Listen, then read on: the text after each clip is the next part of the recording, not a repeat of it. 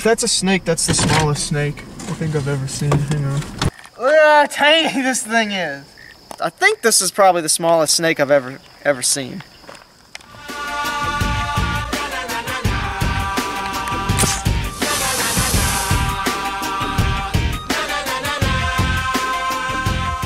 Alright, so right now we're driving this little back road, just a little simple gravel road, cutting through some pine farm areas, and trying to spot some snakes. Today was a little bit warmer than normal, so might have a couple out on the road.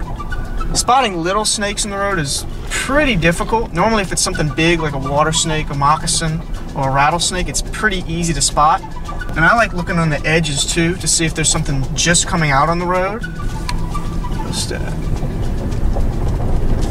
that a snake? I think that's a tiny snake. Hang on. Let me see here. It is, it's a Dekay. Yep, it is a tiny snake. Here we go. Have a look at this little dude. So this right here, oh, look at him. It's a little tiny Dekay snake. Have a look at that little guy. Now this would be, technically speaking, an adult Dekay snake. They don't get very big. In fact, they rarely get a foot long over here. Now another name for this snake is the brown snake, but there's a lot of different species across the world that are called brown snakes, so I normally like to refer to them as Dekay snakes. Don't musk on me. This is a non-venomous species. They're really, really small, and they normally average under a foot long, full grown. Now these guys eat worms, snails, little slugs, all kinds of tiny stuff. Now this is one of the few snake species that will really do well in urban areas. You'll oftentimes see them in sidewalks, and even in the middle of cities these guys can live, because they can live in between small cracks in the sidewalk and any tiny patch of area where there's worms and snails. These guys can live. This is a snake that's really common in North America. In fact, they spread all the way up into Canada and all the way down south into Florida. They're a really widespread species because they can handle colder weather. In fact, even with this little kind of cool front that we've got going in this week, these guys are going to be active during that time, hunting or even looking for places to spend the winter. Really tiny guy, and you can see all kinds of little markings on his face right there. He's got really cool little markings. He's got a red tongue.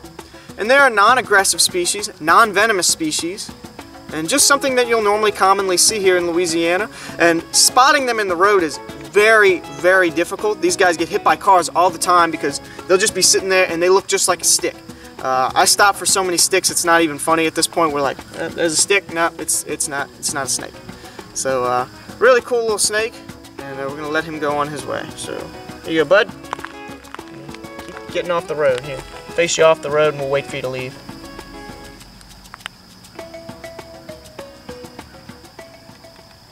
If that's a snake, that's the smallest snake I think I've ever seen. Hang on. Bruh, look at how tiny this thing is. Hang on. Whoop. Do you see how small that snake is? Oh my goodness. It's like a little tiny baby Dekay that's skinny. He's a little thin thing. Look at that. Oh my goodness. That's probably the smallest. I think this is probably the smallest snake I've ever seen, or caught at least. Now, Dekay snakes, as we saw earlier, that was a adult Dekay snake we found down the road, and that would be your average size Dekay snake, whereas this is a little baby. And I would have to guess that this wouldn't be a newborn. This would be like a yearling, or maybe even a half a year old. Look at how little he is. It's like a little stick. Can't believe he was so stinking tiny. Do you see this? That's hard to spot in the road. My goodness. Look at that little dude. Now one of this size, of course, same thing as the adults. They'd be eating worms, slugs, and little snails. That's these guys' main diet. And similar to ringnecks, they like to live under all kinds of little debris. Very common snake to find. And they're just a really neat thing to see, but I've never seen one this small. It's got a little skin problem right here if you look, like a little scab under his scale, and that could be either a little under the skin parasite, or it could be like a little irritation of the scales, and that can happen when there's too much humidity. And around here it's like kind of swampy, so that would make sense for that snake to get that here, and normally after a couple of sheds it goes away. Now these snakes don't have any kind of venom whatsoever. They take down any kind of prey that they get basically just by force. just similar to other colubrid species like racer snakes. They just grab the worm and they just kind of fight with the worm. And a snake like this, finding a little worm will be an all-out war, because he'd be fighting little worms basically the size of him, which is kind of cool. Now these snakes, definitely a non-aggressive species, and they spend most of their time underground and under debris and stuff like that. You'll find them in logs, under stuff, all the time. Now this snake actually gives birth to live young, I believe. They're born really, really tiny, and normally kind of late summertime is when they're born. So I would have to guess that this one is over a year in age, now that I think about it, because he'd be really, really tiny if he was born this year.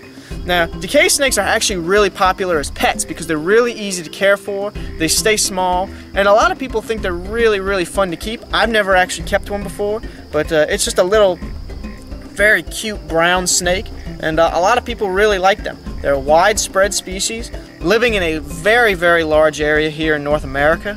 Now you'll mostly see these guys coming out at night, but you'll find them evening time, morning time, even midday. You can find them anytime, but they like to come out at night. You'll oftentimes see them at night on rainy roads. That's the best time to find Dekay snakes, is at night during the rain, out and about looking for stuff. They'll sometimes eat a small frog or a really, really small lizard, so it makes sense for them to come out during that time. Also, they get flooded out of their burrows during that time as well. Gosh, that is just such a small snake. Thinking back, I really do believe that this is the smallest snake I've ever found. It's honestly might even be a bump smaller than newborn ribbon snakes that I've seen before, which is pretty cool. Well guys, I know it's nothing rare, but this has been pretty fun finding a couple of really, really tiny snakes, and this, which is probably the smallest snake I've ever found. So pretty fun day. Thank you guys so much for watching this video, and if you did enjoy, definitely leave a like, and I will see you guys next time. Alright, I'm going to put him over there and we'll watch him crawl off the road.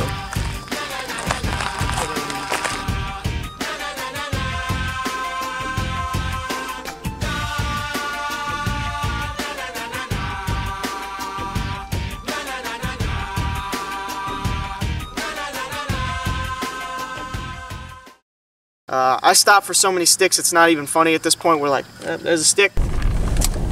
There's a stick. Stick. Rock. It's not a turtle, it's a rock. It's not a racer snake, that's a stick. Burnt stick. That's a stick. Stick.